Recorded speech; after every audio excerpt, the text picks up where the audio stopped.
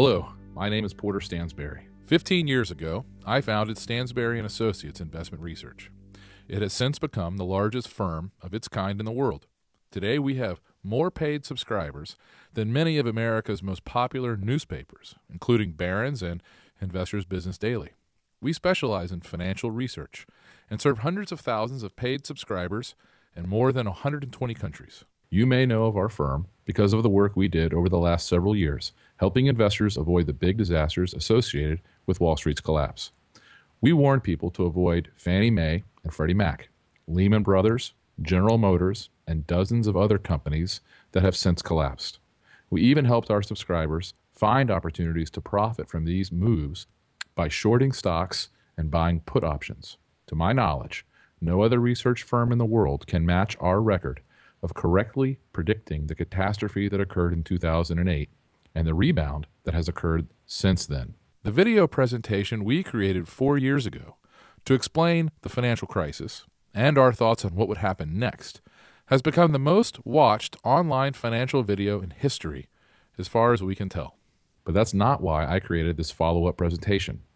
I reference our success and experience with Wall Street's latest crisis because we believe there is an even bigger crisis lurking, something that will shake the very foundation of America.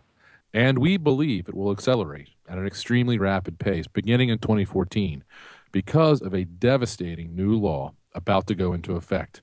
Very shortly, I'll explain more about the exact time and day this is all set to occur and what it's all going to mean. I know that to most people, the situation seems to be getting better. Stocks have recovered nearly all of their losses. Real estate has rebounded.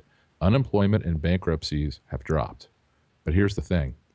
The unfortunate reality is that we are actually in a much more dangerous and precarious place today than we were 6 years ago. And that is why I've spent a significant amount of time and money in the past few months preparing this presentation. In short, I want to talk about a specific event that will take place in America's very near future, which could actually bring our country and our way of life to a grinding halt. This looming crisis is related to the financial crisis of 2008, but it is infinitely more dangerous, as I'll explain in this video.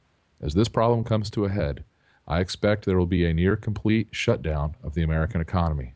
Life as we have known it for more than 40 years will essentially cease to exist. Our governments on both the federal and state level will shut down. Banks will not open. Businesses will at least temporarily shutter their doors. I expect we'll see martial law enforced by the U.S. military. Believe me, I don't make this prediction lightly, and I have no interest in trying to scare you. I'm simply following my research to its logical conclusion. I did the same when I tracked Fannie Mae and Freddie Mac's accounting, also with General Motors, Lehman Brothers, and the rest. And when I began giving this warning in 2006, no one took me very seriously, not at first. Back then, most mainstream commentators just ignored me.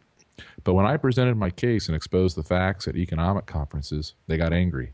They couldn't refute my research, but they weren't ready to accept the enormity of its conclusions either. That's why, before I go any further, I have to warn you. What I am going to say is controversial. It will offend many people, Democrats, Republicans, and Tea Partiers alike. In fact, I've already received dozens of pieces of hate mail. And the ideas and solutions I'm going to present might seem somewhat radical to you at first, perhaps even un-American. My guess is that, as you watch this presentation, you'll say, there's no way this could really happen, not here. But just remember, no one believed me 4 years ago when I said the world's largest mortgage bankers, Fannie Mae and Freddie Mac, would soon go bankrupt. And no one believed me when I said GM would soon go bankrupt as well, or that the same would happen to General Growth Properties, the biggest owner of mall property in America. But again, that's exactly what happened. No one believed me in 2011 when I said the crisis would cause riots in the streets. Then came the protests in Wisconsin and the Occupy Wall Street movement all over the country. And that brings us to today. The same financial problems I've been tracking from bank to bank and from company to company for the last 6 years have now found their way into the U.S. Treasury. I'll explain how this came to be. What it means is critically important to you and every American. The next phase in this crisis will threaten our very way of life. The savings of millions will be wiped out. This disaster will change your business and your work. It will dramatically affect your savings accounts, investments, and retirement. It will change everything about your normal way of life, where you vacation, where you send your kids or grandkids to school, how and where you shop, the way you protect your family and home. I'll explain how I know these events are about to happen. You can decide for yourself if I'm full of hot air. As for me, I'm more certain about this looming crisis than I've been about anything else in my life. I am literally afraid for my family's future, and I have taken drastic steps to prepare for what I know must inevitably happen next. I know that debts don't just disappear. I know that bailouts have big consequences. And unlike most of the pundits on TV, I know a lot about finance and accounting. And this is all coming to a head much, much sooner than most Americans think. Of course, the most important part of this situation is not what is happening, but rather what you can do about it. In other words, will you be prepared when the biggest financial crisis in America in more than 50 years hits? Don't worry, I'm not organizing a rally or demonstration, and I've turned down every request to run for political office. Instead, I want to show you exactly what I'm doing personally to protect my family and to even grow my money, and how you can prepare as well. You see, I can tell you with near 100% certainty that most Americans will not know what to do when commodity prices, things like milk, bread, and gasoline, soar. They won't know what to do when banks close and their credit cards stop working, or when they're not allowed to buy gold or foreign currencies, or when food stamps fail or their Social Security checks come to a halt. In short, our way of life in America is about to change, I promise you. In this video, I'll show you exactly what is happening and why it is inevitable. Again, you can challenge every single one of my facts, and you'll find that I'm right about each allegation I make. Then, I hope you will take action for yourself. Will you act now to protect yourself and your family from the catastrophe that's brewing in Washington, D.C.? I hope so. That's why I created this presentation. I'm going to walk you through exactly what I am doing personally and what you can do as well. I can't promise you'll emerge from this crisis completely unharmed, but I guarantee you'll be a lot better off than people who don't follow these simple steps. But I'm getting ahead of myself just a bit. Let me back up and show you in the simplest terms possible what is going on, why I am so concerned, and what I believe will happen in the next 12 months, and exactly what is going to happen when this devastating new law takes effect later this year. I believe that we as Americans are about to see a major collapse in our national monetary system and our normal way of life. Basically, for many years now, our government has been borrowing so much money, very often using short-term loans, that very soon we will no longer be able to afford even the interest on these loans. Again, I say these things as an expert in accounting and financial research. You may not think things are that bad in the U.S. economy, or that our government spending is not that bad. And I don't want to overwhelm you with numbers, but just consider one simple fact. Every single hour of every single day, the U.S. government spends about $200 million that it doesn't have. Yes, that's every hour of every single day, 24 hours a day, 7 days a week, including Sundays, Christmas, Thanksgiving, Easter, and every other holiday. For a point of reference, consider that in just 2 months, the government borrows more money than the combined annual profits of the 100 biggest publicly traded companies in America. That's absolutely incredible, isn't it? Again, every hour of every single day, we are spending $200 million we don't have. Does that sound sustainable to you? Yet, you'll rarely see this fact reported anywhere else. Like I said earlier, you can challenge every single one of my facts, and you'll find that I'm right about each allegation I make. If you want to know exactly where these numbers and data come from, check out my Disclosures and Details page, which we link to below. Before you do that, however, I recommend you take a look at just one simple chart.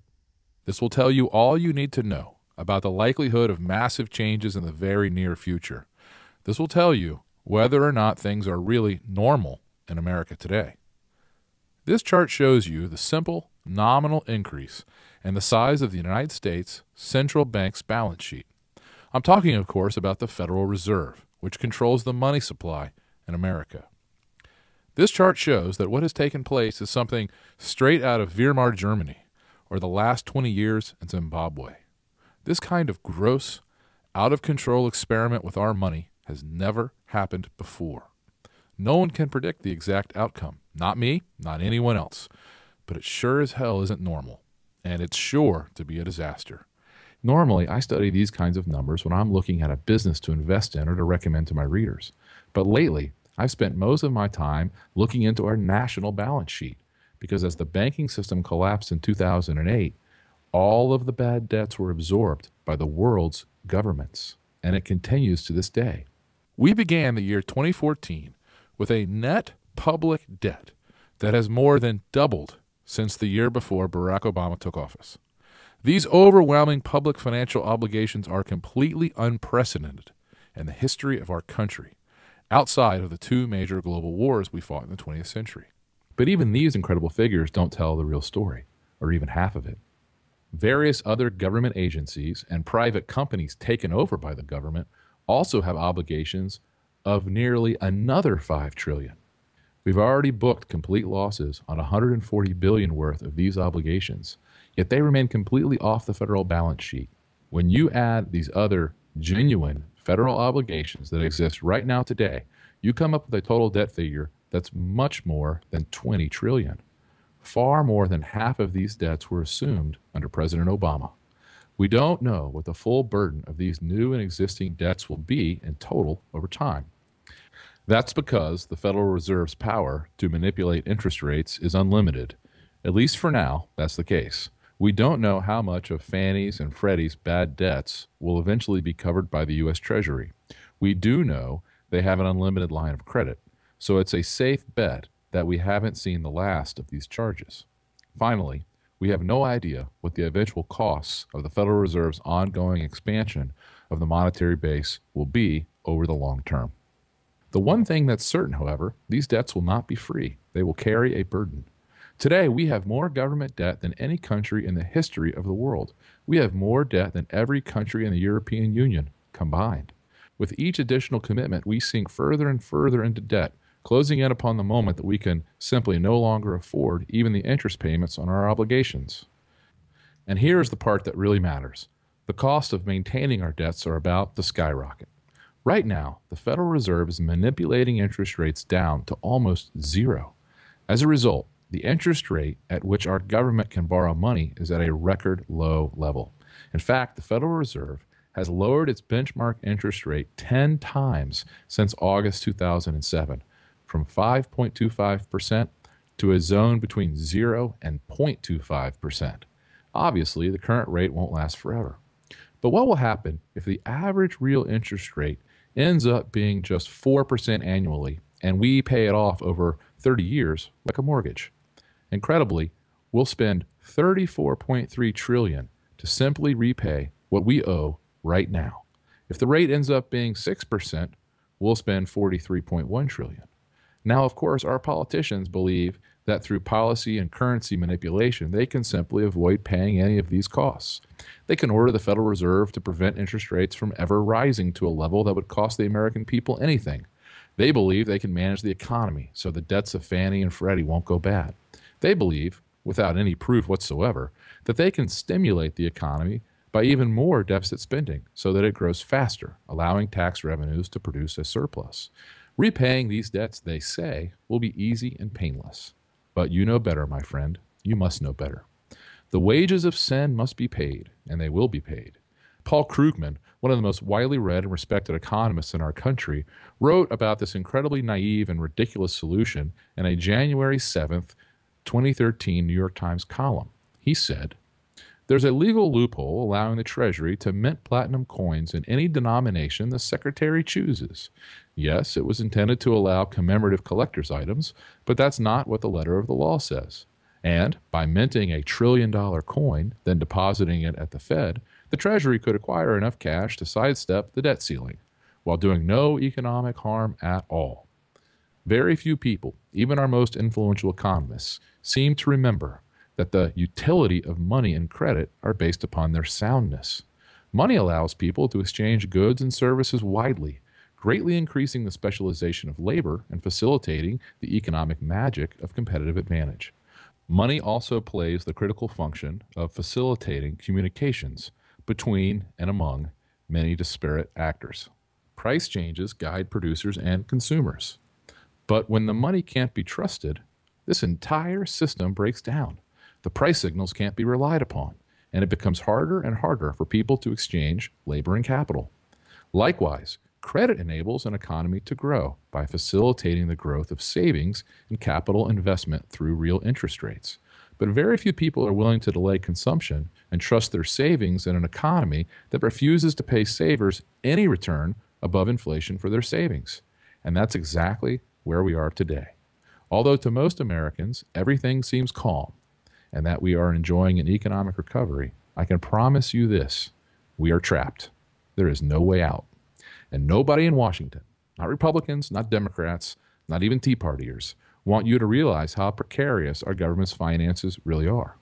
They can't afford for you to understand this dilemma or what it means. But here's the thing, and this is the big secret the government hopes you never understand.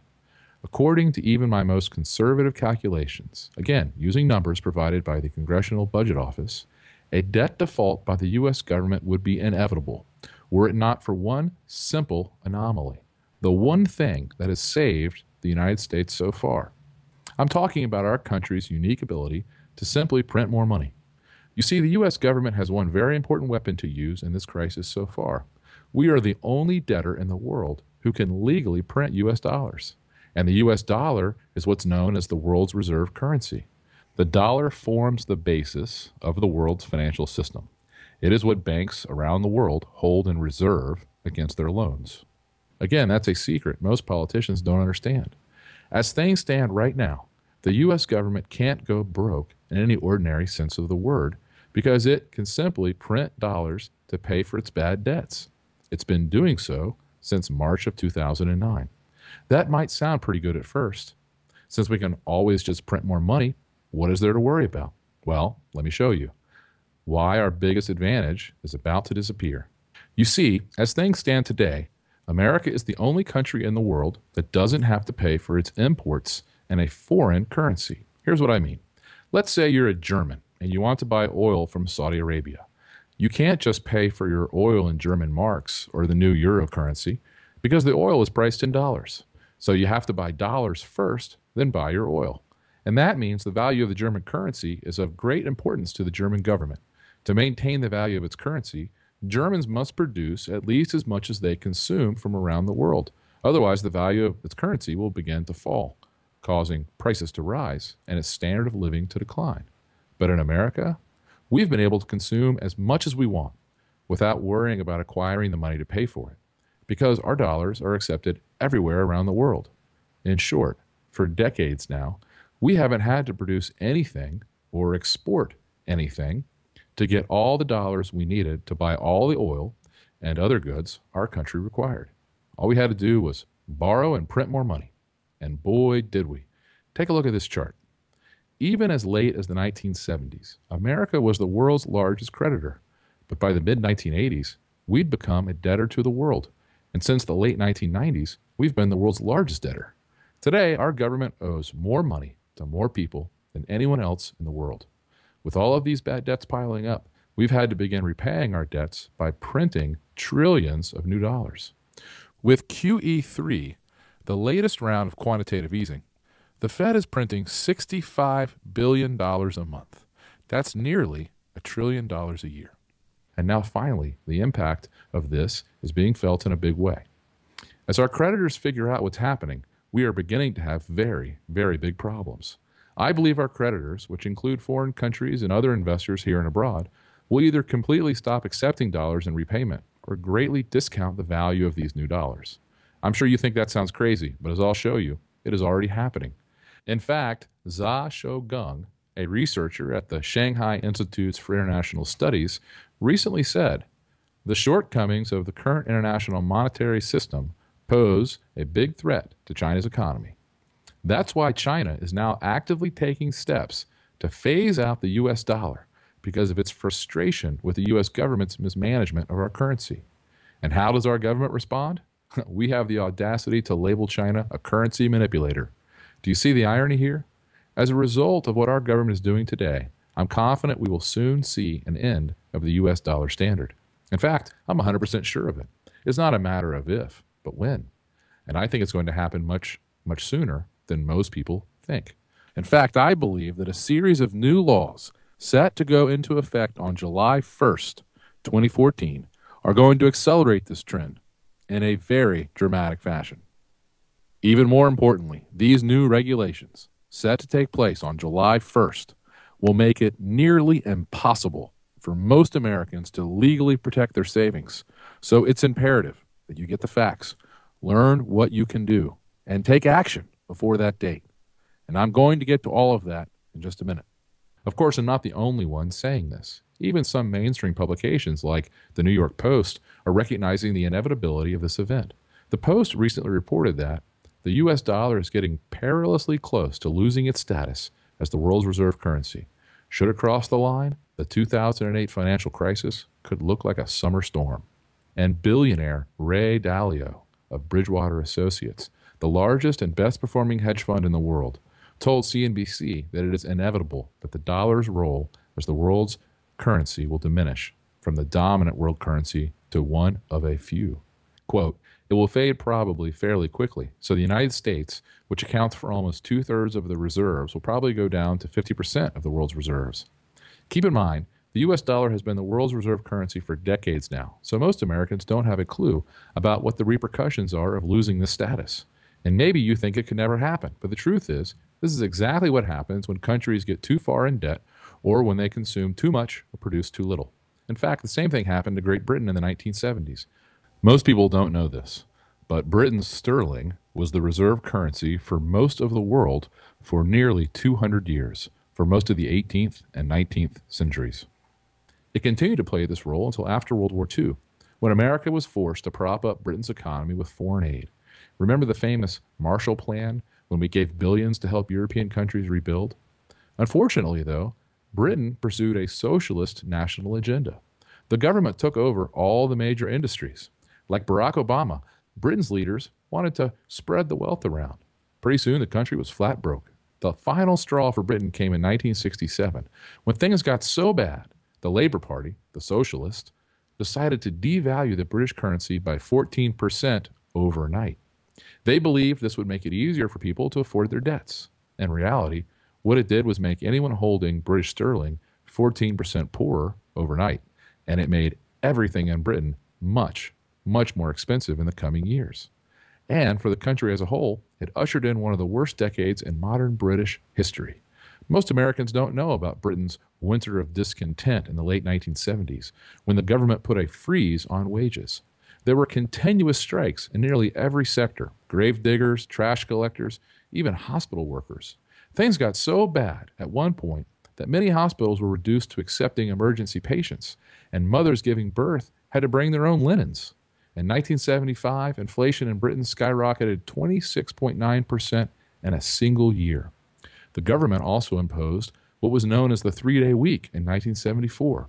In short, businesses were limited to using electricity for only 3 specified consecutive days each week, and they were prohibited from working longer hours on those days. Television companies were required to cease broadcasting at 10:30 p.m. to save electricity. Just how bad were things exactly? Well, here's a photo of the garbage that piled up because they didn't have enough money to pay the trash collectors a fair wage. Imagine, Britain was a global superpower for 150 years. But when they started intentionally devaluing their currency, things went straight downhill.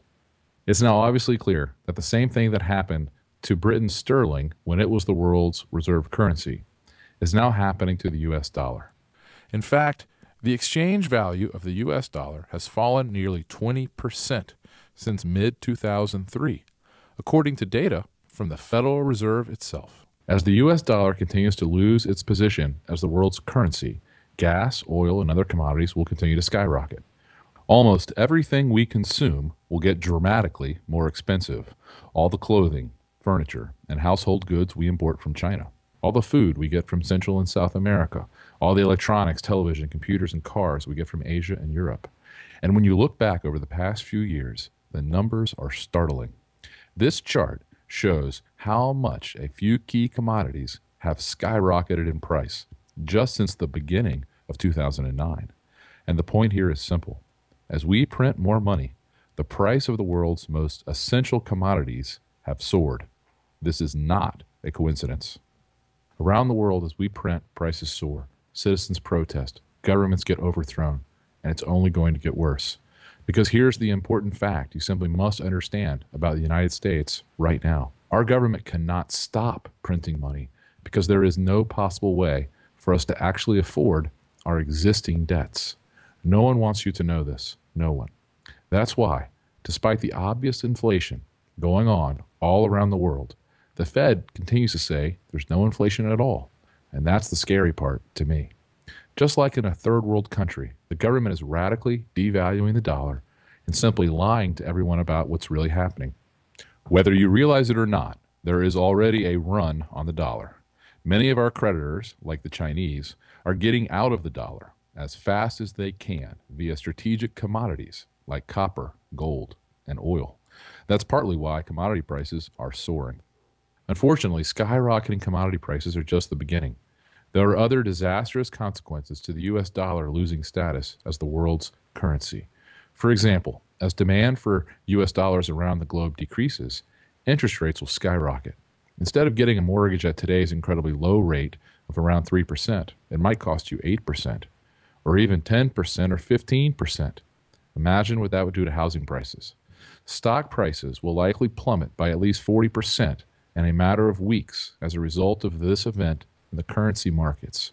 We had a small taste of this in 2011, but believe me, it's going to get much, much worse from here. As investment banker and best-selling author James Rickards writes in his new book, Currency Wars, if the currency collapses, everything else goes with it. Stocks, bonds, commodities, derivatives, and other investments are all priced in a nation's currency. If you destroy the currency, you destroy all markets and the nation. That's the harsh reality we are facing, and it's what no politician will ever tell you. What's happened over the last few years is that investors are finally wising up to the mess that we are in. This is why countries like Germany are taking nearly all of their gold stored around the world and bringing it back home. They are worried, and they have every right to be. In the financial world, they refer to this as capital flight. And what it means is, when people figure out that their savings in U.S. dollars are in jeopardy, they look for better and safer alternatives. And the really scary thing to me is the U.S. government is trying to make protecting yourself all but impossible with a series of new rules set to go into effect July 1st, 2014. I'll get to the specifics in just a minute. This is why gold prices went up for 12 straight years before finally taking a break in 2013 and then skyrocketing again since the start of 2014. It's happening because people want to protect their savings.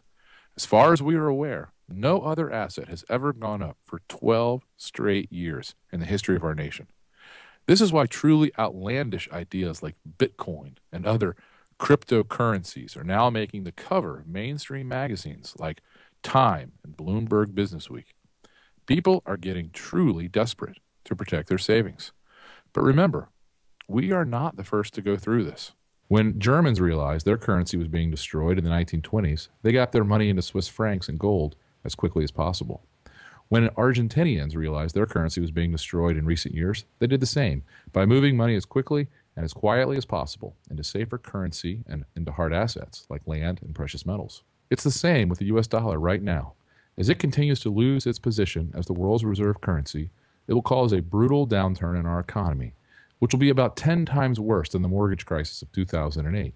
Remember, we bailed ourselves out of the last crisis by simply printing trillions and trillions of new dollars. In a currency crisis, that's not possible. Printing money only makes the situation worse. Again, I'm not the only one saying this. As Barron's reported, the demand for dollars from the rest of the world has been of an estimable benefit to the U.S. economy. It quite simply allows Americans to consume more than they produce and save less than they invest. In other words, to live beyond our means. And listen to what Sam Zell, one of the richest people in America, according to Forbes magazine, said on a rare interview with CNBC. Zell said, "My single biggest financial concern is the loss of the dollar as the reserve currency. I can't imagine anything more disastrous to our country. I'm hoping against hope that it ain't going to happen. But you're already seeing things in the markets that are suggesting that confidence in the dollar is waning. I think you could see a 25% reduction in the standard of living in this country if the U.S. dollar was no longer the world's reserve currency. That's how valuable it is. You see, what will also happen as a result of this looming currency crisis and the end of the U.S. dollar as the world's reserve currency is a massive inflation in America, the likes of which we have never seen before. When everyone is trying to get rid of their U.S. dollars and our federal government just continues printing more, this crisis will reach epic proportions. Remember, we as Americans are not immune to the basic laws of economics and finance. Over the past 100 years, many other governments have tried to do what our government is doing today. That is, printing money to pay for insurmountable debts. And in the past 100 years, this type of inflation and debt crisis has reared its ugly head in Germany, Russia, Austria, Argentina, Brazil, Chile, Poland, the Ukraine, Japan, and China, just to name a few.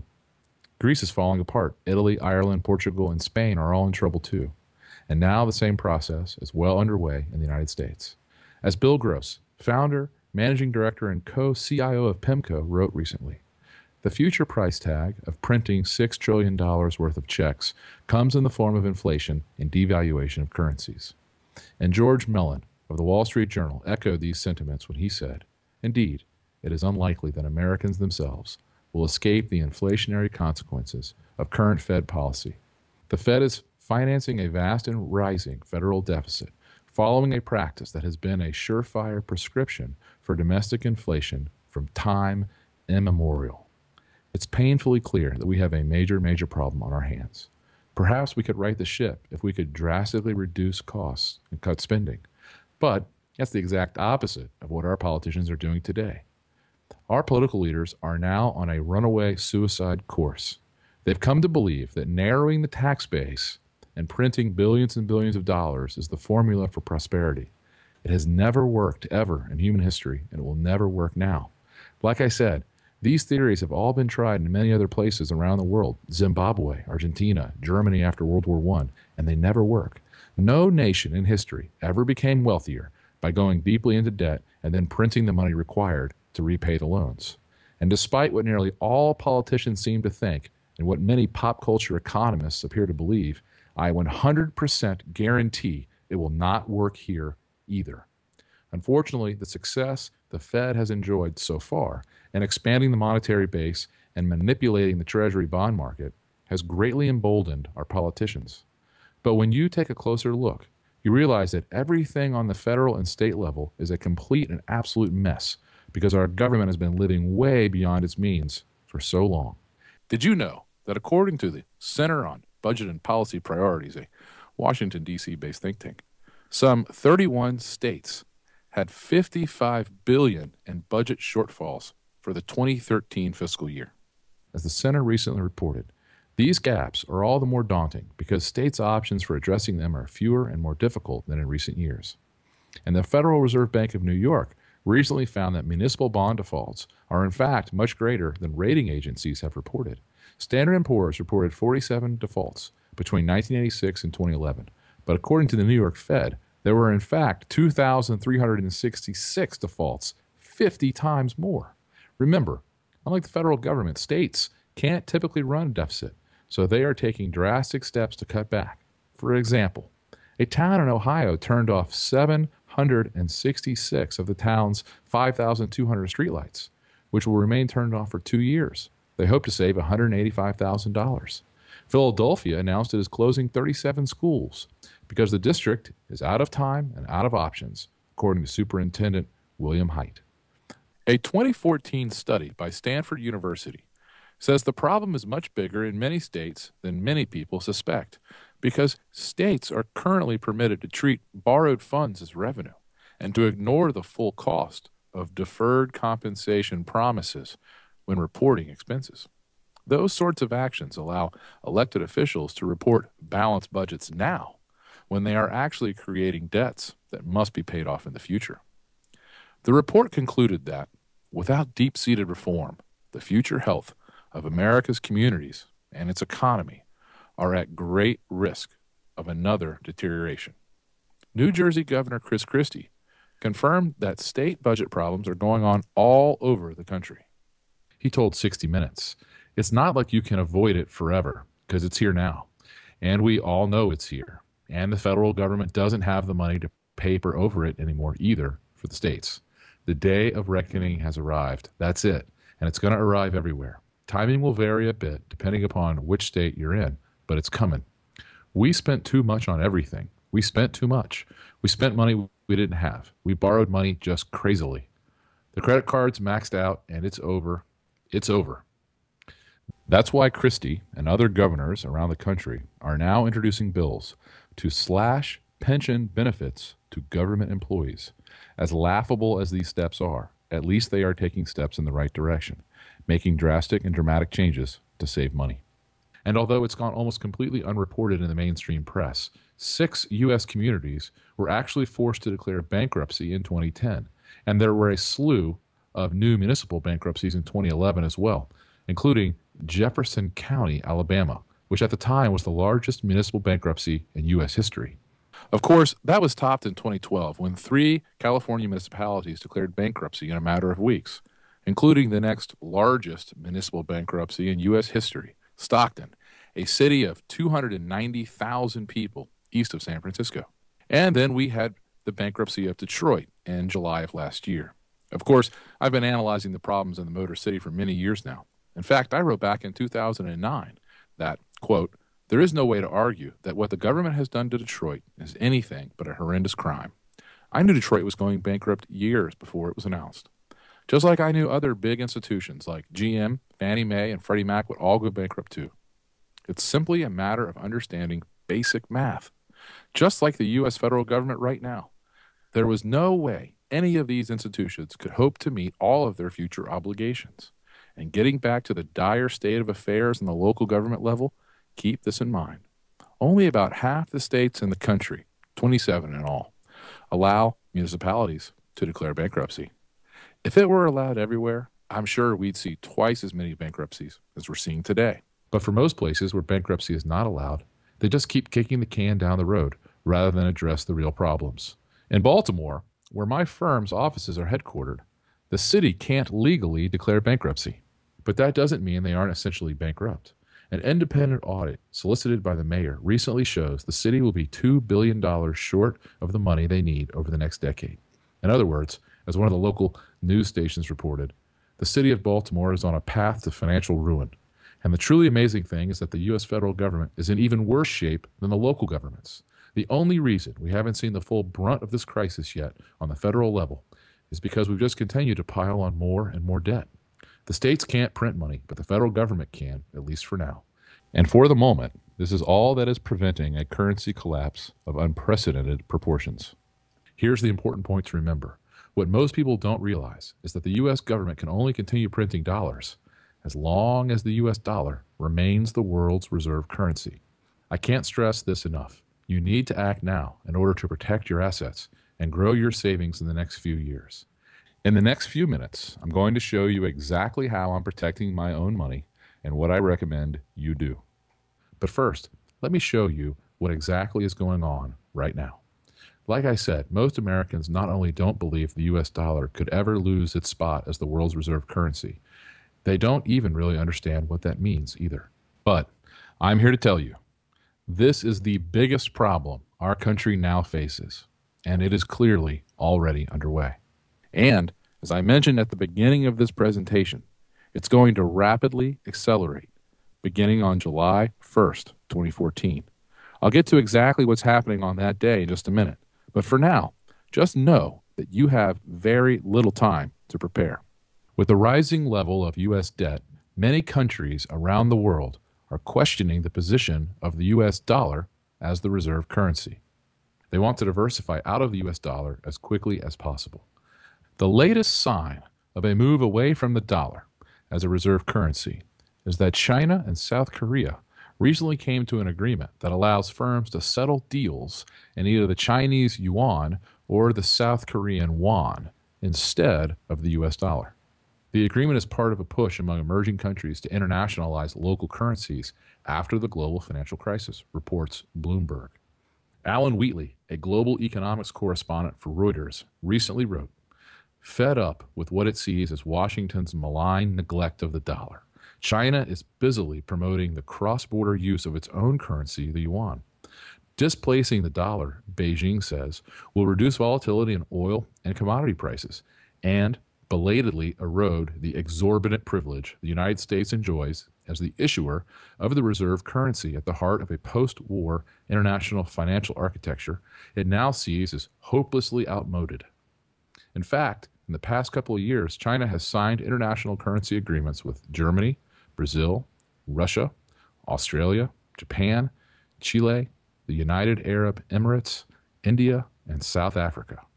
Japan and India also recently signed a currency deal, linking their currencies closer together and lessening their dependency on U.S. dollars. These agreements are part of a trend that started a few years ago when a group of the world's most powerful countries, including China, Japan, Russia, and France, got together for a secret meeting without the United States being present or even knowing about the meeting. Veteran Middle East reporter Robert Fisk reported on this event in Britain's newspaper, The Independent. Here's what he wrote. In the most profound financial change in recent Middle East history, Gulf Arabs are planning, along with China, Russia, Japan, and France, to end dollar dealings for oil, moving instead to a basket of currencies including the Japanese yen, Chinese yuan, the euro, gold, and a new unified currency planned for nations in the Gulf Cooperation Council, including Saudi Arabia, Abu Dhabi, Kuwait, and Qatar. Fisk also interviewed a Chinese banker who said, "These plans will change the face of international financial transactions. America must be very worried. You will know how worried by the thunder of denials this news will generate." And sure enough, after Fisk published the details of this secret meeting, U.S. officials and central bankers from around the globe denied these plans. But, as the old central banking adage goes, how do you know exactly when a currency will be devalued? The answer is right after the head of the central bank goes on television to adamantly deny that any such transaction will occur. And guess who subsequently released a public statement about how the U.S. will not devalue its currency? Yes, you guessed it. Former U.S. Treasury Secretary Tim Geithner. You see, the last thing a central banker wants to do in the midst of a devaluation is to give people a warning before he can devalue. So they have to deny, deny, deny. After the announcement is made, it's too late for citizens and investors to get out. Then, not too long after this secret meeting was held, the International Monetary Fund issued a report on a possible replacement for the dollar as the world's reserve currency. I'm sure you recognize the significance of this event. The IMF, which is headquartered in Washington, D.C., is the intergovernmental organization that oversees the global financial system. They are the most influential financial organization in the world economy. The IMF has proposed replacing the U.S. dollar with something called special drawing rights, or SDRs. SDRs represent potential claims on the currencies of IMF members. SDRs were created by the IMF in 1969 and can be converted into any currency based on a weighted basket of international currencies. When the IMF lends money, it typically does so via SDRs. The IMF also proposed creating SDR-denominated bonds, which could reduce central banks' dependence on U.S. Treasury bonds. The fund also suggested that certain assets, such as oil and gold, which are traded in U.S. dollars, could be priced using SDRs. This is a huge and important step to replace the U.S. dollar as the world's reserve currency. I'm telling you, it's coming, and it's coming much sooner than most Americans expect. Most Americans simply aren't aware of what's being done and said around the world. For example, regarding the world's reserve currency, China issued a report through their state news agency, Xinhua, stating, "International supervision over the issue of U.S. dollars should be introduced, and a new, stable, and secured global reserve currency may also be an option to avert a catastrophe caused by any single country." It's just another sign of this inevitable event, the end of the U.S. dollar as the world's reserve currency. Any government or investor with any sense is looking to get out of the U.S. dollar as quickly and safely as possible. China and Russia, for example, took one of their first big steps to replace the dollar back in 2010. China Daily reported, "The two countries were accustomed to using other currencies, especially the dollar, for bilateral trade. Since the financial crisis, however, high-ranking officials on both sides began to explore other possibilities.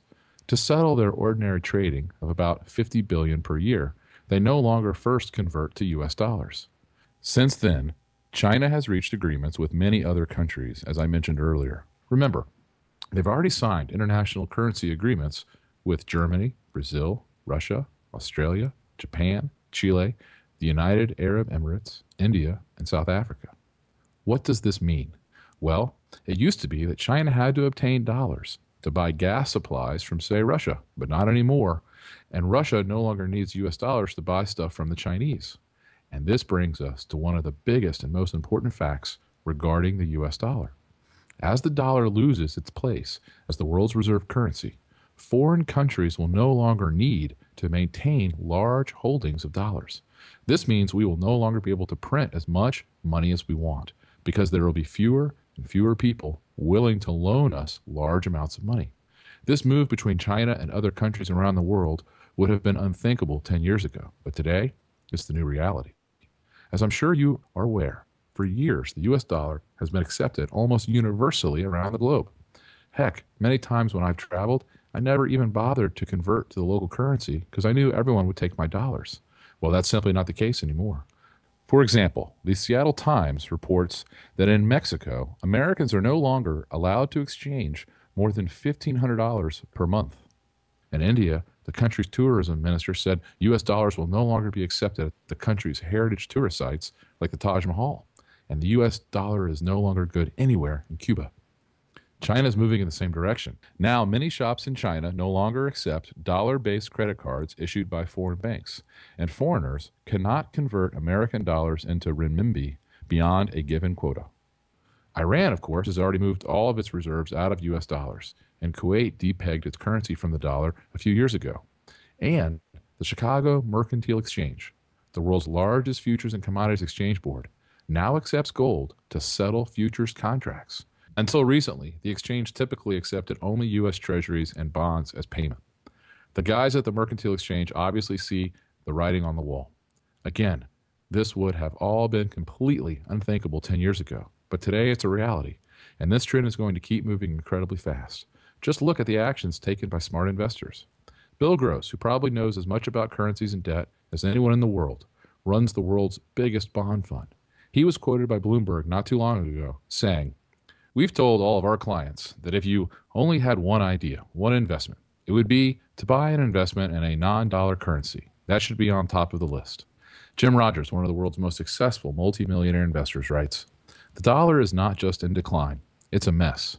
If something isn't done soon, I believe the dollar could lose its status as the world's reserve currency and medium of exchange, something that would lead to a huge decline in the standard of living for U.S. citizens like nothing we've seen in nearly a century." I know, you probably still don't believe we can have a complete currency collapse here in the United States, but think about it. Are we as Americans really immune to the laws of economics and finance? I don't think so, and I'm not the only one saying this. The dollar's days as reserve currency are numbered, reports the Financial Times, and the Wall Street Journal recently ran a headline saying, "Dollar's reign as world's main reserve currency is near an end." I'm sure I don't have to tell you that the Financial Times and the Wall Street Journal are probably two of the most respected financial newspapers in the world. They, too, see the writing on the wall. It's obvious to anyone who has studied any economic history. In every instance throughout history, when a government has tried to inflate its debts away, it has ended in disaster. Believe me, it will happen here too. As Jim Rogers says, history teaches us that such imprudent monetary and fiscal behavior has always led to economic disaster. This is why World Bank President Robert Zoellick, in a speech at the School for Advanced International Studies at Johns Hopkins University, recently said, "The United States would be mistaken to take for granted the dollar's place as the world's predominant reserve currency. Looking forward, there will increasingly be other options to the dollar." And this is why the International Monetary Fund recently published a paper calling for a new global world currency. This is why big U.S. companies like McDonald's and Caterpillar have begun introducing what are called dim sum bonds. These are securities denominated in the Chinese currency, the renminbi, by non-Chinese borrowers. In other words, two of the biggest and most successful corporations in America realize they would have an easier time raising money by offering their bonds in a currency other than the U.S. dollar. And this pressure to end the U.S. dollar's reign as the world's reserve currency continues to accelerate. In January of this year, Justin Yifu Lin, a former chief economist of the World Bank, told a Brussels-based think tank, the dominance of the greenback is the root cause of global financial and economic crises. The solution to this is to replace the national currency with a global currency. Do you see where this is all heading? It's no mystery why gold and silver prices have absolutely soared since 2000. Yes, gold and silver have both fallen significantly in 2013. But remember, until this year, gold went up for 12 straight years. Even after the recent pullback, gold is still up 356% since the end of the year 2000. In 2014, both gold and silver have continued their meteoric rise. This is why the best investors in the world are protecting themselves from the coming currency crisis. For example, Warren Buffett is the world's most renowned investor with a net worth of $63 billion. He has made his fortune on the strength of America, and no one has been a bigger America bull. But 2 years ago, Buffett first warned bonds should come with a warning label. A March 6, 2014 Bloomberg story shows Buffett has reduced his company's bond holdings to their lowest levels in more than a decade. What Bloomberg didn't mention is that Buffett also moved almost 70% of his remaining fixed income investments into foreign currencies. And remember, this is all a result of capital flight. When people no longer trust a particular currency, they look for better and safer alternatives. Over the past 12 years, gold and silver have been much safer and far more profitable than holding U.S. dollars in the bank. Think about this. Gold prices have gone up for 12 straight years. No other asset in the world, as far as I know, has had a run like this in recent history. And why exactly is gold going up? The number one reason is because savvy investors around the globe realize the U.S. dollar is no longer a safe store of value. The point is, it's not a matter if the U.S. dollar will lose its status as the world's reserve currency. It's a process that is already underway. And if over the next few years you ignore these basic facts, these basic laws of finance and economics, it will simply destroy you. Investors, foreign governments, and large corporations know there are serious problems with the U.S. dollar. So they are fleeing to precious metals, which have historically been very reliable when a country has major currency problems. The good news, at least for those of us who take the time to prepare, is that no matter what happens, I found several ways for you to protect your savings, and you could even make 3 to 5 times your money over the next few years. Just keep in mind, big changes are coming on July 1st, 2014, so you must learn the facts and take action soon. I'll show you exactly what to do in a moment. But first, let me explain why the collapse of the dollar as the world's reserve currency could happen much sooner than most people expect. Let me show you the real state of the U.S. economy. I know many of my friends, colleagues, and family members are still in serious denial about a major currency crisis in the United States. But this is natural. In the world of psychology, they call this the normalcy bias. You see, the normalcy bias actually refers to our natural reactions when facing a crisis. The normalcy bias causes smart people to underestimate the possibility of a disaster and its effects. In short, people believe that since something has never happened before, it never will. We are all guilty of it. It's just human nature. The normalcy bias also makes people unable to deal with a disaster once it has occurred. Basically, people have a really hard time preparing for and dealing with something they have never experienced before. What's scary is the normalcy bias often results in unnecessary deaths in disaster situations. For example, think about the Jewish populations of World War II. As Barton Biggs reports in his book, Wealth, War, and Wisdom, by the end of 1935, 100,000 Jews had left Germany, but 450,000 still remained. Wealthy Jewish families kept thinking and hoping that the worst was over. Many of the German Jews, brilliant and cultured and cosmopolitan as they were too complacent. They had been in Germany so long and were so well established, they simply couldn't believe there was going to be a crisis that would endanger them. They were too comfortable. They believed the Nazis' anti-Semitism was an episodic event and that Hitler's bark was worse than his bite. They reacted sluggishly to the rise of Hitler for completely understandable but tragically erroneous reasons. Events moved much faster than they could imagine. This is one of the most tragic examples of the devastating effects of the normalcy bias the world has ever seen. Just think about what was going on at the time. Jews were arrested, beaten, taxed, robbed, and jailed for no reason other than the fact they practiced a particular religion. As a result, they were shipped off to concentration camps. Their houses and businesses were seized. Yet most Jews still didn't leave Nazi Germany because they simply couldn't believe that things would get as bad as they did. That's the normalcy bias, with devastating results. We saw the same thing happen during Hurricane Katrina. Even as it became clear that the levee system was not going to work, tens of thousands of people stayed in their homes, directly in the line of the oncoming waves of water. People had never seen things get this bad before, so they simply didn't believe it could happen. As a result, nearly 2,000 residents died. Again, it's the normalcy bias.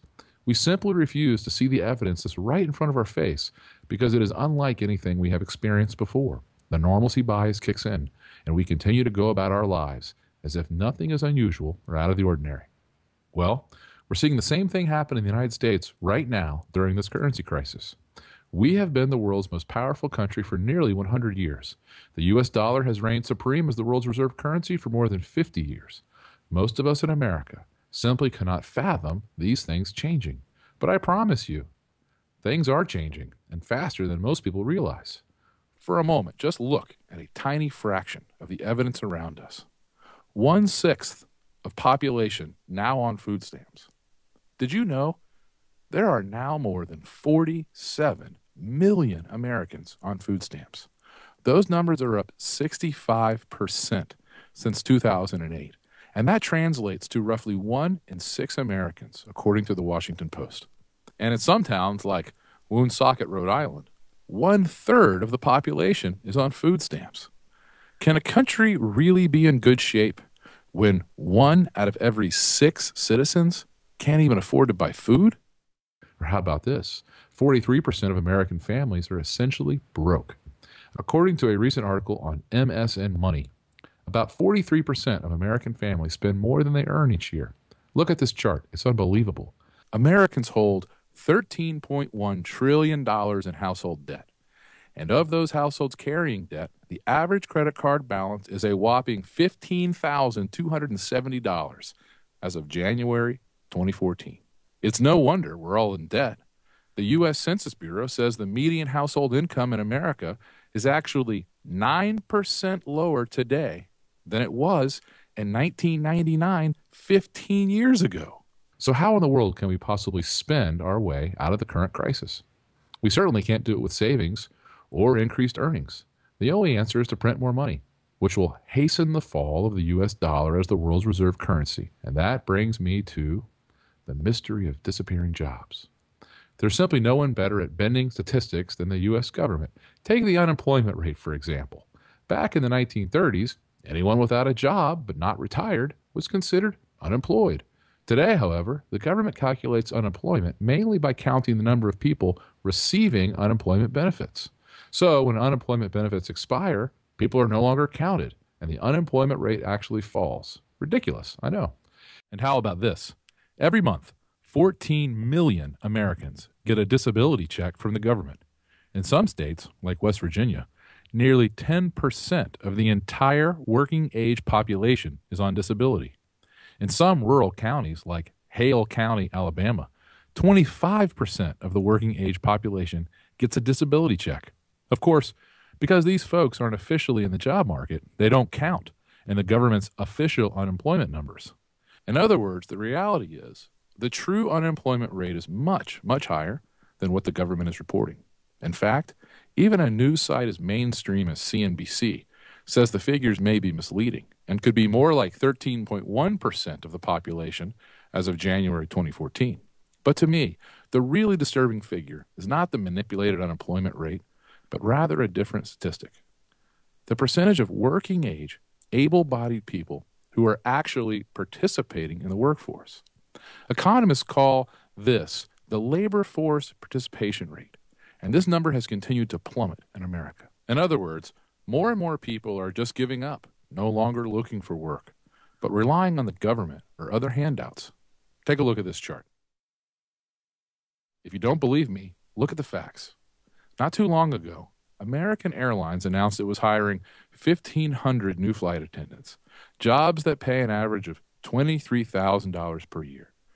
20,000 applicants responded. So many that Americans stopped taking resumes after 8 days.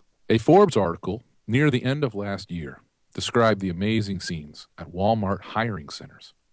When a new Walmart opens with 300 or so jobs, many paying less than $12 an hour, it's typical to have more than 10,000 job applicants. The point is, our country is not growing jobs because the government is making it harder and harder for businesses to thrive. And with current regulations in place, our country will never experience the type of growth necessary to dig our government out of the hole they've put themselves in. I'm sure you think I'm exaggerating, but just look at what the CEO of one of America's most important companies said recently. Intel CEO Paul Otellini said in a speech, "I can tell you definitively that it costs $1 billion more per factory for me to build, equip, and operate a semiconductor manufacturing facility in the United States." He said that 90% of the additional costs are not from higher labor rates, but from higher taxes and regulatory charges, which other nations simply don't impose. Cypress Semiconductor CEO T.J. Rogers agreed that the problem is not higher U.S. wages, but anti-business laws. He was quoted in an interview with CNET News saying, "The killer factor in California for a manufacturer to create, say, 1,000 blue-collar jobs is a hostile government that doesn't want you there and demonstrates it in thousands of ways." Few Americans today realize that the United States has overtaken Japan and now has the highest corporate tax rate in the developed world. Why would anyone want to start a business here when they can do it for less money and keep more of the money they make by locating elsewhere? It's just another good reason to avoid the U.S. dollar. So is this. Did you know that in 1979, there were 61 American companies that earned a top-level AAA credit rating from Moody's? Today, there are only 4: Automatic Data Processing, ExxonMobil, Johnson & Johnson, and Microsoft. Does this sound like an economic recovery to you? When only 4 companies in the entire country are stable enough to earn a AAA credit rating? Me neither. And think about this. Can you really have any AAA-rated companies in a country where the government is not AAA rated? I don't have an answer for that, and so far, these companies have not been downgraded along with the U.S. government. But remember, most of their assets are in U.S. dollars, so it could soon mean big problems for these companies as well, even though they've been as conservative and responsible as possible with their finances. That's the thing you need to remember. It doesn't matter if you personally have a good credit rating or very little debt. When the U.S. dollar goes down as the world's reserve currency, it's going to have disastrous effects for every American and for nearly every asset in America. You simply must take some simple steps to protect yourself as much as possible. This currency crisis is going to get much, much worse. It's going to make the mortgage crisis of 2008 look like a walk in the park. Almost every state in the country is on the verge of bankruptcy. The federal government has borrowed an impossible amount of money, which we will never be able to pay back. Our economy is an absolute mess. Taxes are sky high already, and now Obama, in his second term, has already raised taxes beginning this year.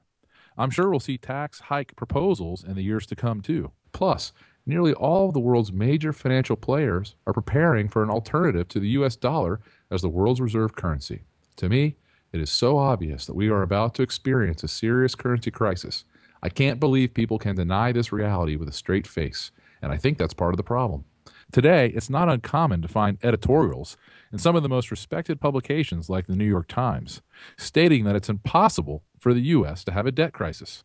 But I promise you, the people making such idiotic claims today are going to be humiliated when all of this unfolds. They'll be just like the guys pumping internet stocks in 1999, or the guys saying real estate could never go down in 2005. In hindsight, it will all appear to be so obvious. Yet today, for most people, the idea of the U.S. dollar collapsing is still an unfathomable event. And if you still have your own doubts that this could really occur, just take another look at the price of gold and silver compared to the U.S. dollar over the past decade. Think about this. The only reason people buy precious metals like gold and silver is because they realize there are major problems with saving money in ordinary currencies. And as you can see here in this chart, since 2000, gold is up more than 300%, while silver is up around 250%. Yes, gold and silver have fallen back significantly in 2013, but this is a natural, normal correction after such astonishing moves over the past dozen years. And I promise you this, Both gold and silver are going much, much higher than their highs of recent years and much, much higher than their current prices today. And think about this. People have lost so much faith in the U.S. dollar that they are pouring money into radical alternatives like Bitcoin.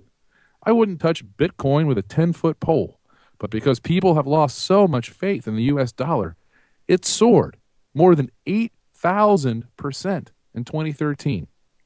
Absolutely insane. The point is, anyone with any sense or basic understanding of economics can tell the U.S. dollar is doomed. And as it continues to collapse, it's going to have major repercussions. Yet most Americans are completely clueless about what this all means. And as I've mentioned several times throughout this presentation, this entire process is going to accelerate dramatically in the next few months because of a new law that takes effect July 1st, 2014. Here's what's happening. In 2010, the U.S. Congress passed House of Representatives Bill H.R. 2847. Hidden within this bill is a provision known as FACTA, which stands for the Foreign Account Tax Compliance Act. This bill does several important things as of July 1st, 2014. First, it forces all worldwide banks to comply with the IRS if they have any transactions in U.S. dollars. Second, because the U.S. dollar is still the world's reserve currency, it essentially means all worldwide banks, except for the smallest community institutions, must comply. Third, to comply, banks can either spend a fortune segmenting, tracking, and potentially taxing their U.S. dollar transactions by as much as 30%, or they can simply get rid of all of their U.S. customers. In other words, the U.S. government is saying to all banks around the world, if you deal in U.S. dollars in any way, you have to give us full, unfettered access to all of these transactions, or you have to get rid of all of your U.S. customers. The repercussions here are enormous. For one, it means more and more institutions will move away from the U.S. dollar, accelerating the already rapid worldwide move away from the dollar as reserve currency.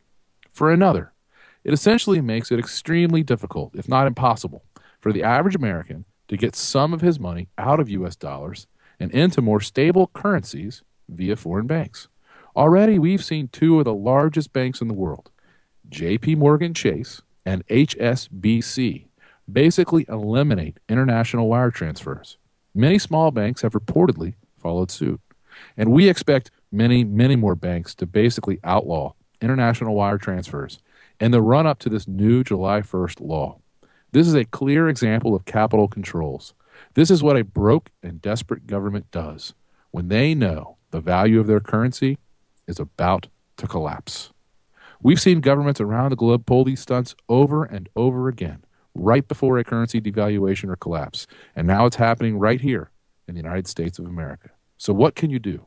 Well, I've done a lot of research on this development, and despite the July 1st, 2014 law change, there are still a surprising number of simple things you can do to not only protect what you've currently got, but also to potentially make quite a bit of money as this currency crisis unfolds.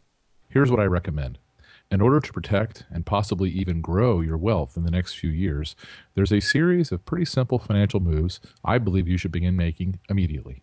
And here's something I want you to keep in mind. Right now, all of these moves are easy and fairly straightforward to implement. But if you wait to do these things, I believe they will almost certainly get very expensive, difficult, and even impossible to do. If you do these things now, not only will you be better prepared to weather the coming storm, I believe you could also make quite a bit of money over the next few years. And if I'm wrong about this whole thing, if we don't have a currency crisis at all in the next few years, well, that's the best part. I think you'll still make very good gains. Even if all we get out of this crisis is mild inflation, you will still be set up to do very, very well. So here are the specific steps you should take. Step number 1, get some of your money beyond the reach of the U.S. government. It's perfectly legal and a lot easier than you think. I know you probably don't believe me when I tell you that the U.S. government is going to implement policies to save itself, which are unimaginable right now. But remember, desperate governments will do very desperate things. That's why they outlawed the ownership of gold 80 years ago. And that's why they are already talking about nationalizing automatic 401k and retirement plans. That's why the government is making it harder and harder to open foreign bank accounts. More on this in a minute. Or to move your money overseas without paying outrageous taxes. That is why the International Monetary Fund published a report in October 2013 examining all of the options for broke and indebted governments. One of their recommendations is a wealth tax on anyone with positive net worth. In other words, anyone with any savings. The IMF says the government could simply put a 10% tax on everything of significant value that you own, including bank accounts. The study concludes, the appeal is that such a tax, if it is implemented before avoidance is possible, and there is a belief that it will never be repeated, does not distort behavior and may be seen by some as fair. There have been illustrious supporters. The conditions for success are strong. As I've repeatedly said, desperate governments do desperate things, and all of these desperate moves are coming very soon, right here in America. In fact, they're already underway. The good news is I recently met with a man who is considered one of the top asset protection attorneys in America. In short, I learned that there are 4 simple investments you can make right now, which you do not have to report to the U.S. government. Don't get me wrong. When and if you ever sell these things years down the road, you are still required to pay taxes on your gains. But the great thing is, while you are holding these investments, so long as you play by the rules, neither you nor anyone else is required to report them to the government. And this benefit should be obvious. The less the government knows about where you have your money, the better.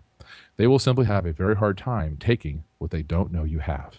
I am personally putting a fairly significant portion of my portfolio into one of these assets, and I plan to hold it for a long time. No matter what happens, I know I'll have a significant amount of money that is beyond the government's grasp. I'm not going to tell you exactly what I'm doing here in this video, but I will explain everything in full detail in my new report called The 4 Investment Assets You Do Not Have to Report to the U.S. Government, and I will gladly give you access to a copy free of charge. In addition to explaining how I'm protecting my own money, I'll show you 3 other places you can put your money, which you legally do not have to report to the U.S. government. Of course, normally it would cost you thousands of dollars to meet with my asset protection attorney and to take advantage of his best strategies. But I'll reveal everything you need to know to get started in this report. Plus, I'd like to send you information on step number 2, how to acquire the world's safest assets, which are likely to perform best during this period. What I'm talking about here is buying as much gold and silver as you can reasonably afford. I know gold has had a huge run, jumping more than 300% in the past decade. And after 12 years of going straight up, gold finally had a correction last year. This is completely normal, but it's soaring again in 2014. And if you haven't bought gold yet, or haven't bought enough to protect yourself, I strongly recommend you do it soon. Believe me, when the U.S. dollar loses its status as the world's reserve currency, this early run and the current correction are going to be mere afterthoughts. I will be surprised if gold does not reach $5,000 an ounce or $6,000 an ounce in the next few years.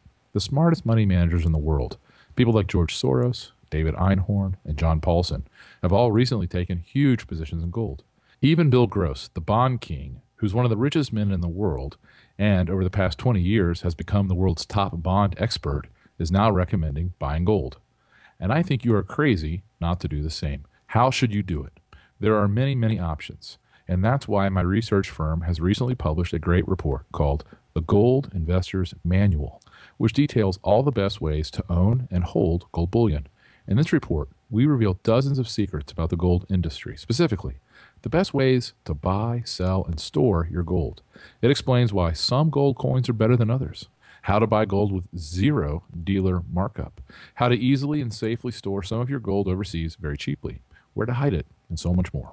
This book is valued at $24.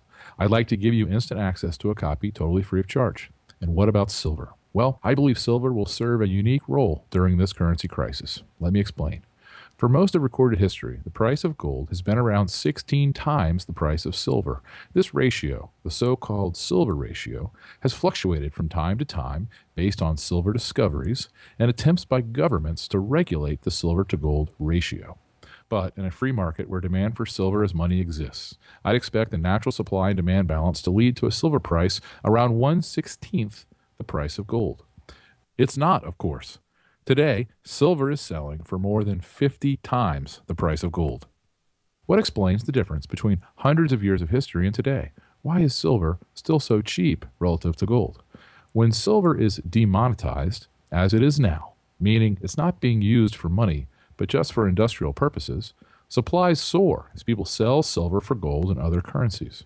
On the other hand, during periods of monetary crisis, demand for silver as money pushes the silver ratio heavily in silver's favor. For example, the ratio returned to its historic range, 16-1, during World War I. It happened again in the early 1970s, when Nixon abandoned the gold standard. It also happened most famously in 1979-1980, when it seemed as if America was really entering a serious money crisis. I believe the gold-to-silver ratio will get much closer to 16-1 in the next few years. As a result, silver owners will make a heck of a lot of money. As the dollar fails, silver will once again be in demand as money. And as this demand materializes, the free market price of silver will likely return to around 1/16 the price of gold. When gold hits $2,000 an ounce, and assuming the price of gold is 16 times the price of silver, silver should be worth around $125. My multimillionaire friend and currency expert, Chris Wepper, believes silver will likely hit $187 an ounce. If that happens, you could make gains of over 800% if you invest at today's prices. Keep in mind, in just the past 11 years, since 2003, gold is up a bit more than 250%, while silver is up well over 300%. In short, silver is the best hedge against a money crisis, and you want to own as much as possible, as cheaply as possible. So, what are the best ways to buy silver? Well, my firm has done a ton of research on this precious metal. We have found great ways to hold the metal personally, to have it stored in a secure location in the United States or overseas, and more. We've put everything we know into a valuable guide called Secrets of the Silver Market. I'd like to give you access to this valuable resource, also free of charge. I'll show you how to get it in a second. But first, let me get to the third financial step I recommend you take right now. Step number 3, learn the 100% secret. If you want the opportunity to make a lot of money during the coming crisis, one sure way to do it is to learn the intricacies of an unusual investment strategy that is now making some investors an absolute fortune. At my research firm, we have been teaching readers this method for several years. And get this, you don't have to buy a single stock to begin using this strategy, and it has nothing to do with shorting. In a nutshell, this is an approach that can enable you to safely extract gains of exactly 100% from the market without ever owning or touching a stock. Keep in mind, the strategy can play out in two very different ways. Though you'll always be able to keep the initial cash you extract from the market, there is a chance you'll be required to purchase the underlying stock at a price less favorable than its current market value. So please understand, there is risk involved with this strategy, and it probably won't be right for everyone. But this can be such a sound market strategy, especially in times of financial uncertainty, that once you learn how it works, you might decide to never invest the old-fashioned way again. That's why I call this the 100% secret. For example, look at how it has worked for a few of the folks I taught this secret to in recent years. Please keep in mind, to protect these folks' privacy, I list only their first name and last initial. Also, it's important to know that the money you make depends, in large part, on how much you invest. So, your experience with this technique could vary dramatically from the experiences of these folks. Still, there is no denying this technique has helped many subscribers achieve extraordinary results. Eric G. began using this strategy. He says he now makes an average of $10,000 per month. And Dave R. told me he's made over $87,500 with this technique. Betty H. now collects an average of $100 a day. Another, Henry W., has made over $20,000. Tommy H. probably put it best when he wrote me and said, "This has saved my portfolio." If you'd like to see the full letters these folks wrote to us, see the disclosures and details page, which we link to below.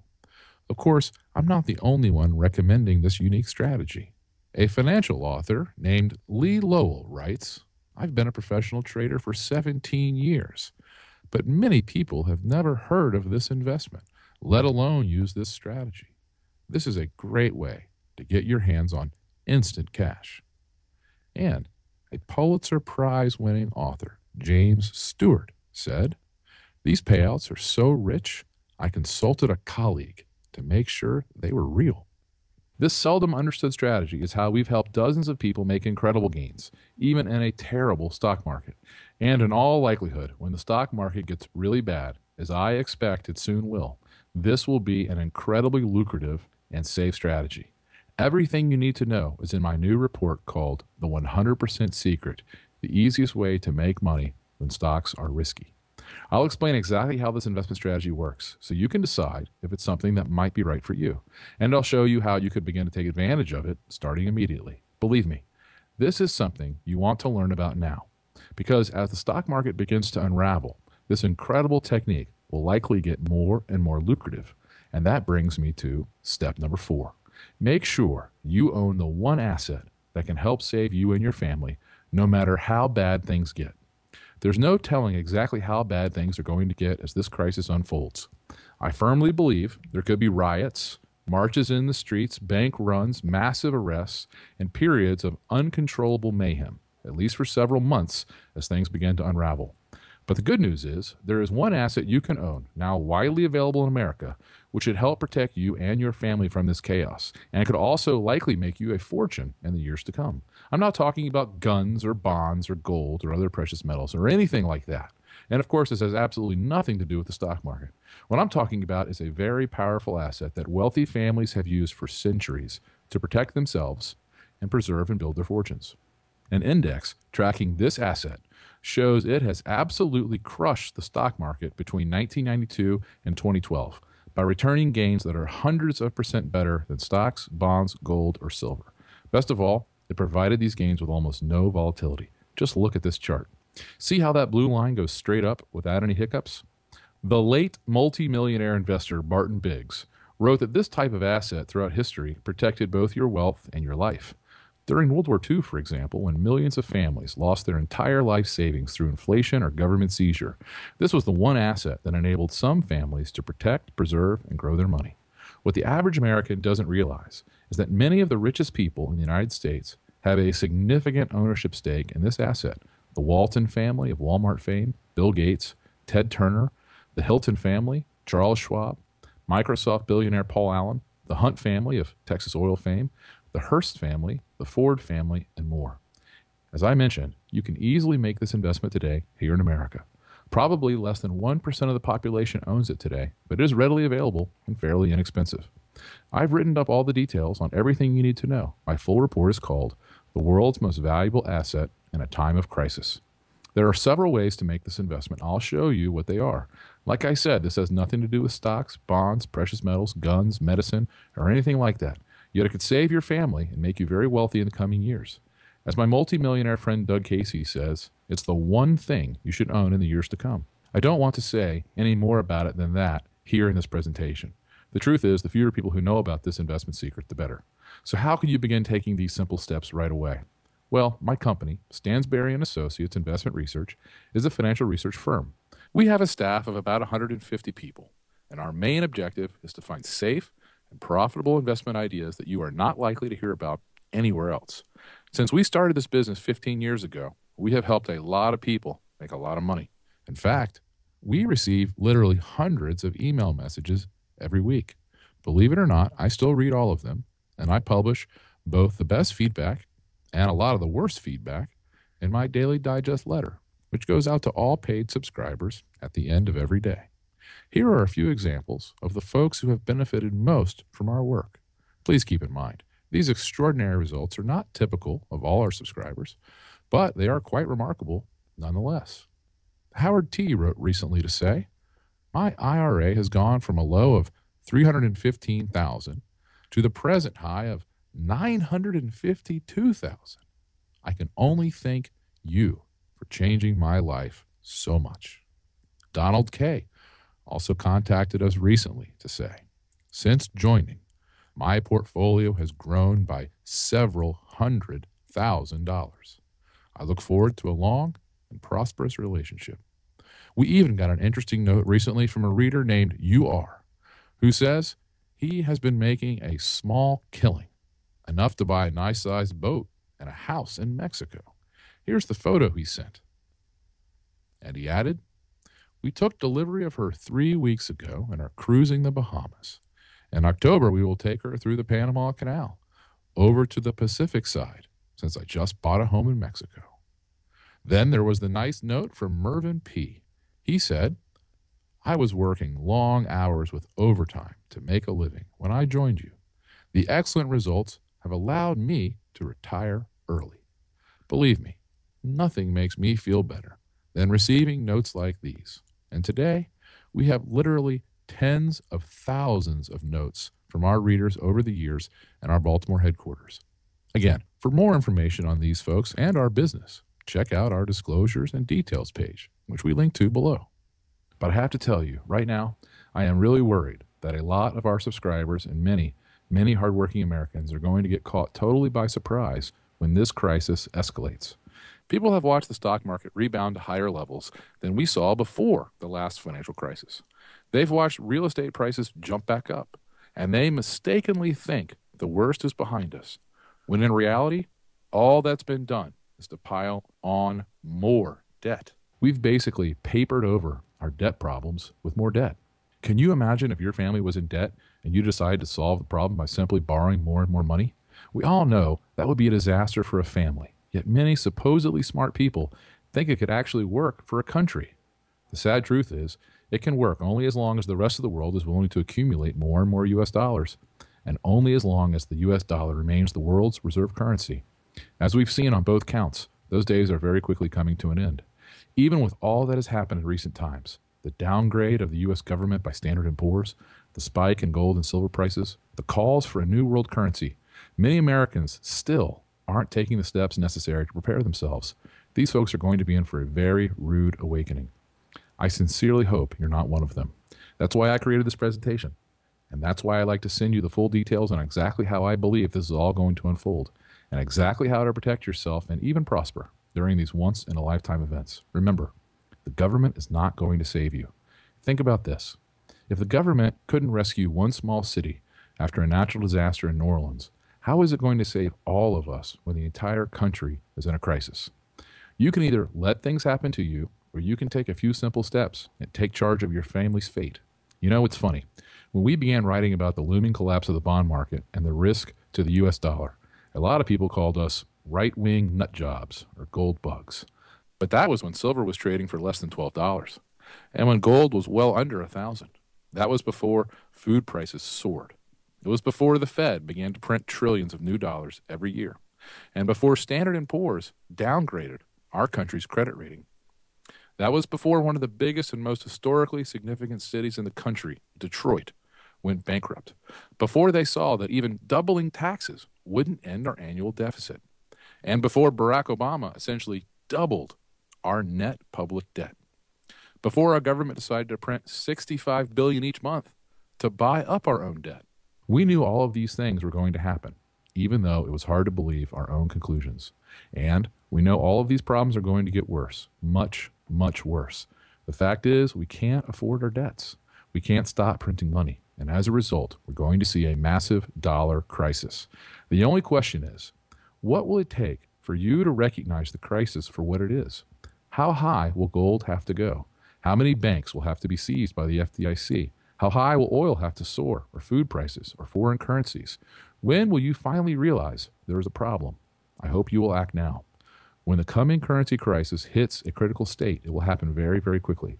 If our government suddenly finds itself unable to sell bonds at a reasonable price, the U.S. dollar will collapse and become near worthless overnight.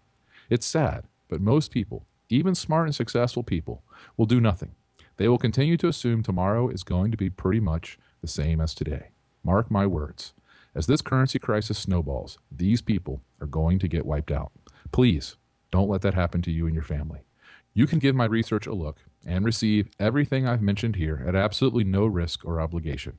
Simply let me know you'd like to take a trial subscription to my monthly newsletter, Stansberry's Investment Advisory, and I will immediately give you access to Research Report Number 1, the 4 investment assets you do not have to report to the U.S. government. Research Report Number 2, the Gold Investor's Manual. Research Report Number 3, Secrets of the Silver Market. Research Report Number 4, The 100% secret, the easiest way to make money in a risky stock market. Research report number 5, the world's most valuable asset in a time of crisis. Also, on the second Friday of each month, I'll send you my monthly newsletter, Stansberry's Investment Advisory. I'll keep you up to date on exactly what's going on regarding this financial crisis. And I'll show you some unusual and incredible ways to make money now as the currency collapse continues to unfold. We have found some great ways to make a fortune as the government continues to try to bail out one failing industry after another. I'll also keep you up to date on what I'm doing to protect myself. I'll make sure you stay abreast of changes to the laws and government interventions. And every day the markets are open, I'll send you my paid subscribers only email called the Stansberry & Associates Digest. In short, I report on all the work my firm is doing, the most interesting investment ideas, what we're researching now, and what we expect to happen in the months to come. So how much does my work cost, and how can you get started? Well, a one-year subscription, including everything I mentioned here, normally costs $149 per year. That's what many others have paid. But right now, you can try my research for less than half the normal rate. You'll pay just $49.50 for an entire year. That's a 66% discount. Why so cheap? Well, to be honest, our business really only works if our subscribers stick with us for the long term. But we realize you've got to try our work first to see if it's right for you. And that's why, through this presentation, we're making it so cheap and essentially risk-free to try. What I mean is, you'll have the next 4 months to take a look at the research reports I've just described, plus the next 4 issues of my newsletter and the next 4 months of my daily digest reports. If you decide for any reason, within the first 4 months, that my work is not right for you, just let us know and you can receive a full refund and keep everything you've received so far. In other words, by taking me up on this offer, you are agreeing only to try my work to see if you like it. Please take the simple steps necessary to protect yourself and your family. At the very least, start a subscription to my work, which gives you immediate access to all of the valuable reports you need to see. Print them out or save them to your computer so you have them forever. Then, take 4 months to check out my research. If you decide it doesn't make sense for you for any reason, just call my customer service group located in my Baltimore office. We have a toll-free telephone line, and you can request a full refund for the money you paid in a matter of minutes. And even if you decide after 4 months that my work is not for you, no problem. You can still get a prorated refund for any time remaining on your subscription.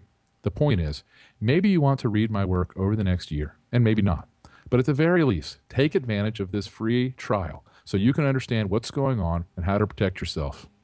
I hope you'll take the simple next step and read the reports my team and I have spent an incredible amount of time and money preparing. I know in my heart it will be one of the best financial moves you ever make. And I want you to remember one important point.